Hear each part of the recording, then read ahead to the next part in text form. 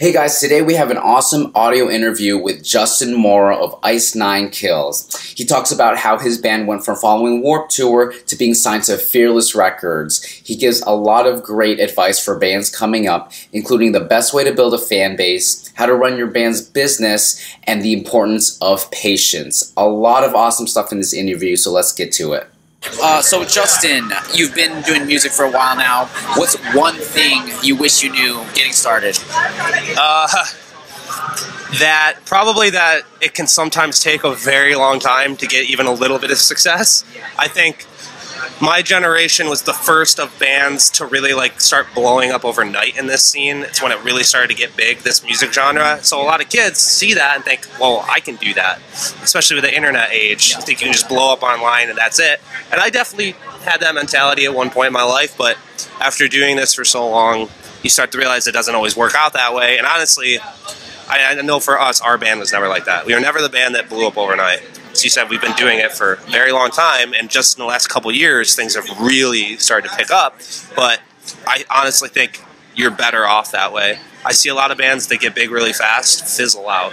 Not all of them, but a lot of them. And I feel like for us, with a slow build, it enables you to build a really loyal fan base, which I feel like we have. And now that it's really growing, like the people who liked us before, they're not doing that thing where oh, well, people like this band now, I'm not going to listen to them anymore, because they're really loyal. And I think that's what you need to really have a career, not just like a moment to actually. So building a strong relationship with fans. Excellent. What's your advice to other bands that are wanting to build a fan base? What's the best way to go about it? You have, the thing we always tell people, learn how to do as much for yourself as you can.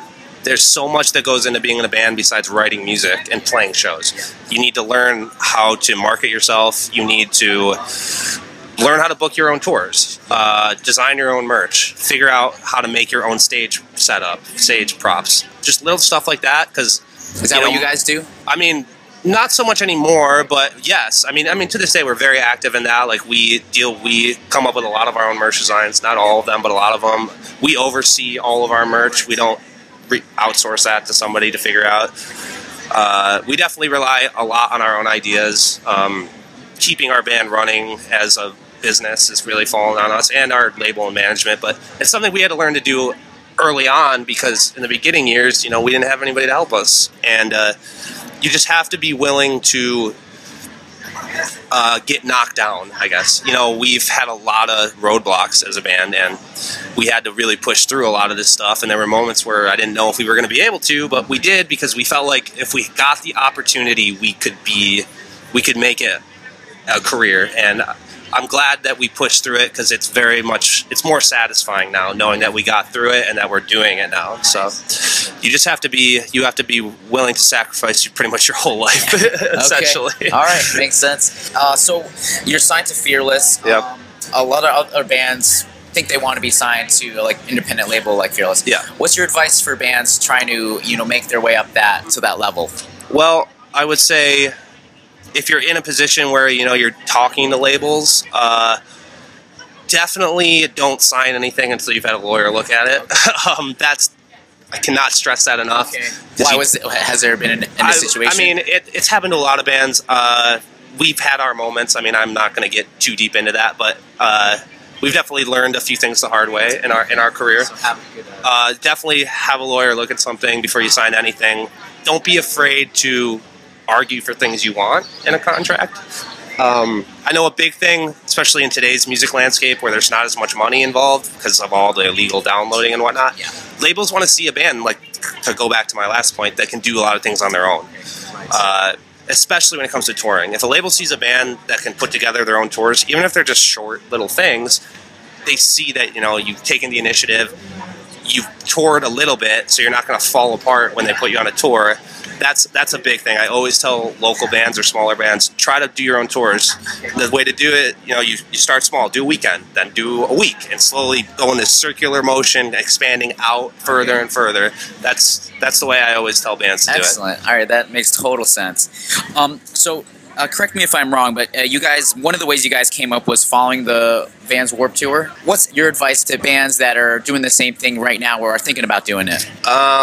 Well, I'll say right off the bat, it kind of sucks. Yeah. It's hard. It's hard work, especially on this tour. Yeah. And it can be a little depressing, honestly. You know, you're out there trying to sell your CDs to people who might not care, and then you see all these other bands that are playing and, you know, having the success. But that was such a beneficial thing for this band. To this day, people come up to us and say, I heard about your band when you were selling CDs in the line in 2008, or they did it before I was in the band. They did it for Taste of Chaos when that was still a thing. Oh, okay. And one time, one of my first tours in this band, it was a tour that was supposed to start in Texas, and we're all from this area.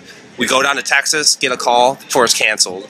We have no money, so we followed in a Day to Remember tour back up here and just sold CDs. Yeah. And it sucked, but like that's the kind of shit you have to do. Like, yeah. I mean, and you have to kind of be a decent salesman, I guess. Okay, all right. Speaking of that, what are some sales skills that bands should learn?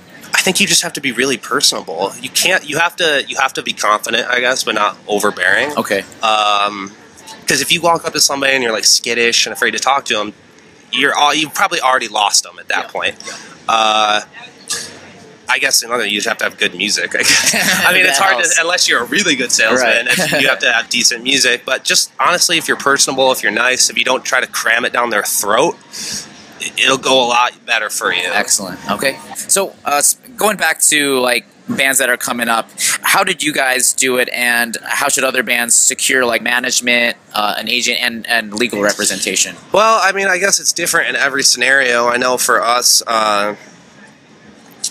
with the management we have now, which is Mike Mowery at Outer Loop Management, that was a Spencer, our singer, had been in contact with him for a while, like, you know, emailing him like, hey, check out our band, please. It was a process for a while, and then one day it just kind of, he just like, yeah, let's do it, which was honestly a shock to me, because at that point we had nothing going on. We were kind of like dead in the water, and he took a real chance on us, and I'll always appreciate that. Without him, we would not still be a band.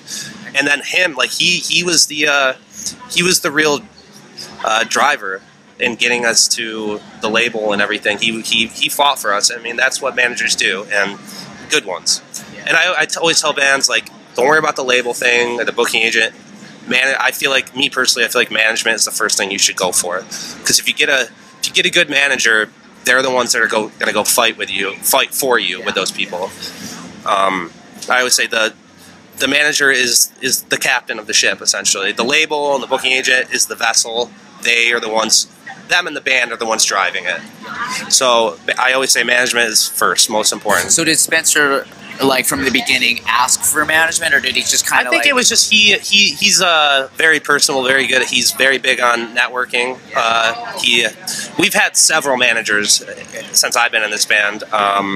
And then this was Mowery. Mike Mowery's a guy he knew, and they were in contact back and forth, and it just kind of eventually fell into place for us. Got very lucky, and I'll always appreciate it. He was a big help for us. Sweet. So you guys, I have to say, are sick live. Thank you. You're fucking amazing. What's advice that you would give to bands trying to create an unforgettable live show? Practice, first and foremost. If you're not tight, you know, people are gonna not care about you. I mean, I've seen a number of bands that will remain nameless that maybe have a lot of hype on them, and then they aren't that great live, and it goes away. For us, it was a lot of practice. Our entire set, we're all on in-ears.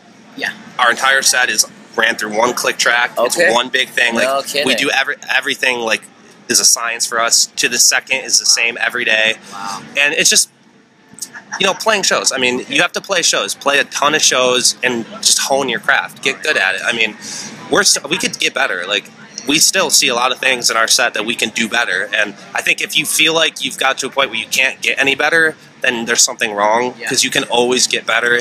You can always, you know, interact with the crowd better. You can always, you know, there's a million things. Like, I always see room for improvement. But yeah, practice, play a lot of shows, be prepared to make mistakes playing live. God knows we've done it.